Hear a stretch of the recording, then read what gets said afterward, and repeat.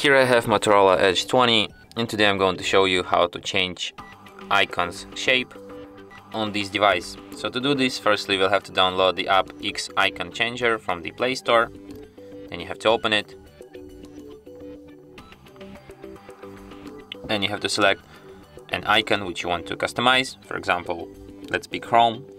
And here you can see different themes for icons. You can also upload your own photo from the camera or from the gallery, but to do this from the gallery you will have to watch ad, so screw it.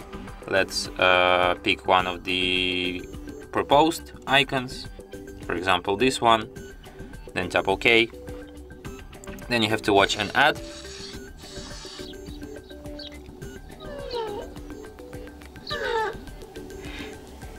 and succeed. And as you can see, now I have my new icon for Chrome here. And that's it. Thanks for watching. If you find this tutorial useful, don't forget to hit that like button and subscribe to our channel.